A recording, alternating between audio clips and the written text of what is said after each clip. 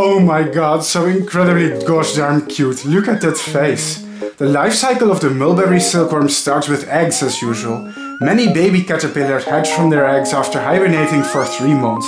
I feed them artificial diet made from plant proteins and leaf powder. Look at them grow!